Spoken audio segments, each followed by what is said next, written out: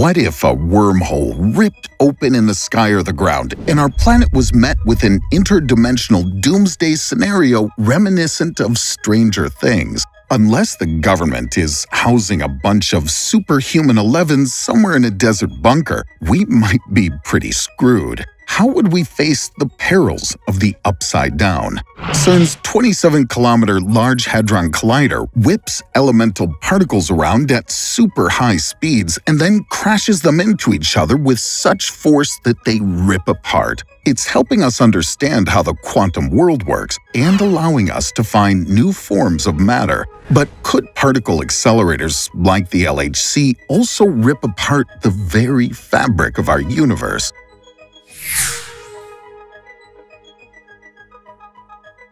The Large Hadron Collider is a modern marvel. It's the world's largest scientific instrument. It's helping us figure out what exactly is going on with the matter we're made of and how it behaves at the tiniest scales and most energized states. But does using it pose a threat to our existence? British astrophysicist Martin Rees has warned that large particle accelerators, like the one at CERN, could potentially create some pretty crazy apocalyptic scenarios. There are basically three ways our life as we know it would cease to exist if something went horribly wrong with the Large Hadron Collider or similar technologies.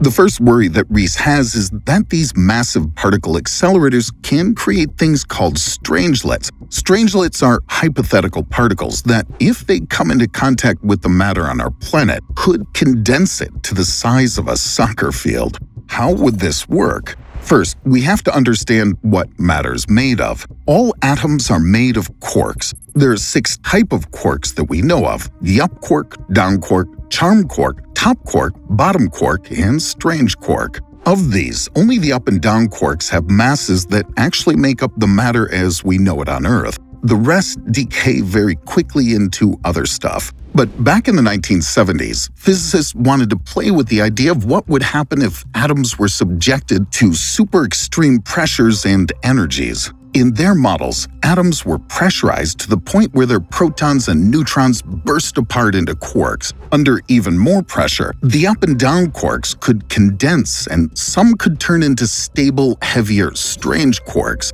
If stability is reached, then you get strange matter. This matter could proliferate as strangelets or pieces of strange matter. If this happens, then strangelets would basically spread through the universe like a virus. All other matter these viral particles come into contact with would be attracted to the stability and mass of strangelets and immediately convert to its highly compressed state. This means that if a strangelet hit the Earth, our planet would condense to the size of an asteroid. If a strangelet hit the Sun, it would condense into a strange star, and Earth would freeze. Strangelets would essentially float through the universe, turning everything they came into contact with strange. All matter would eventually become strange matter. Our universe would be a literal episode of Stranger Things. So, should we worry that the experiments going on at the Large Hadron Collider could produce an upside-down-esque universe of strange matter? The folks at CERN say, don't worry. The Large Hadron Collider is not nearly powerful enough to produce the environments necessary for quarks to morph into stable strange matter. One report noted that it was about as likely as making an ice cube in a furnace. If strangelets and strange matter are physically possible, their most likely generator would be neutron stars. Neutron stars are the densest things in the universe other than black holes. The pressure within these stars is so high that they could be ripping apart atoms and turning up and down quarks into strange quarks. Eventually, the strange matter created would consume the neutron star, turning it into a strange star. But a strange star would just continue being strange, floating around by itself, not infecting anything else. However, if 2 strange stars collided, they would eject strangelets into the universe, and they would speed along through space, strangifying anything they touched.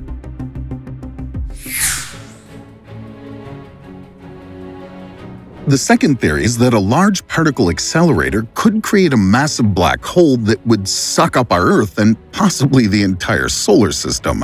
There's a lot we don't know about black holes, but physicists have a pretty good idea that they're created when enough mass and energy is condensed into a small enough amount of space. The black holes that we've observed in our universe were created after massive stars collapsed at the end of their lives. There's the possibility that when tiny particles smash into each other like they do in CERN's Large Hadron Collider, they could actually create little tiny black holes, not a huge Earth-eating one. Physicists theorize that this would be possible if there were more than 3 dimensions. Complex mathematical models based on string theories say that at certain super high energies, these little black holes could form in 6 or even 10-dimensional space. These dimensions, if they exist, are curled into tiny loops within the space we already know exists. String theory posits the existence of gravitons, or hypothetical force carriers for gravity. Gravity's currently not incorporated into the standard model of particle physics, and its force is left out of the math and observations that go on at a micro level. Finding gravitons could help bridge the gap between the standard model and the quantum realm. These particles, as well as other particles like photons and bosons, are not single-point particles, but instead minuscule ribbons of energy, or strings, that vibrate in different ways. String theory's equations are dense, but they're extremely elegant and, more importantly, extremely consistent. These ribbons are curled up into tiny balls of space less than 10 to the minus 33 centimeters wide. However, the strings themselves and these tiny coils of interdimensional space are far too small to be measured by anything like the Large Hadron Collider. 10 million billion times smaller than anything the particle accelerator can detect. So, if there are tiny black holes being torn through interdimensional space as particles crash into each other, should we be worried? Well, probably not. The Earth is actually bombarded every day by particles that collide with the atmosphere at energies more than 100 million times greater than what can be produced at the Large Hadron Collider. It's possible these little guys are already here around us, but we just haven't been able to observe them yet. And if they're here, they clearly haven't managed to engulf our planet yet. Also, these tiny black holes would be super unstable, and if they do exist, they would exist for a time so brief that we could barely even call it time. Their decay time, as perceived in our own 3-dimensional world, would be 10 to the power of negative 83 seconds. For physics to have any meaning or use to us at all, the smallest time we can use is about 10 to the power of negative 43 seconds.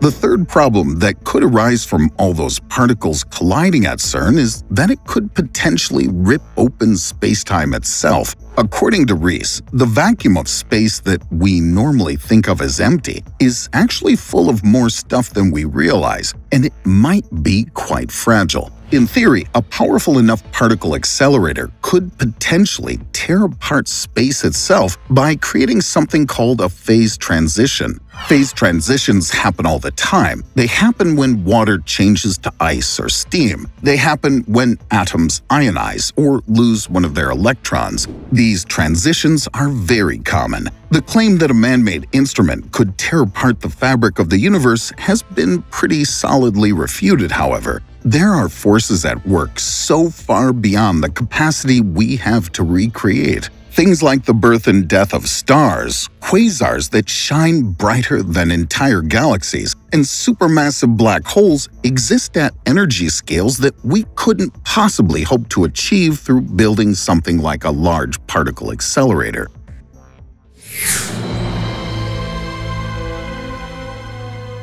We might not need to be so worried about particle accelerators ending the universe as we know it, at least not at the scales they're built to now. Maybe in the future, if we build one across the entire diameter of the Earth or the Sun, we'd have problems. It's also important to note that even Martin Rees has been quoted saying these apocalyptic scenarios are very, very unlikely to happen. For now.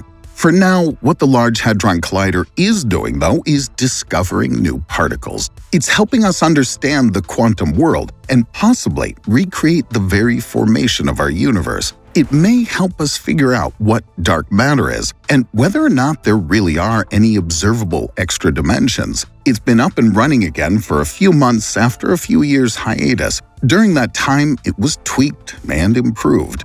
Now that it's back up, physicists at CERN have already discovered 3 new particles. Well, they're not really particles so much as they are combinations of them.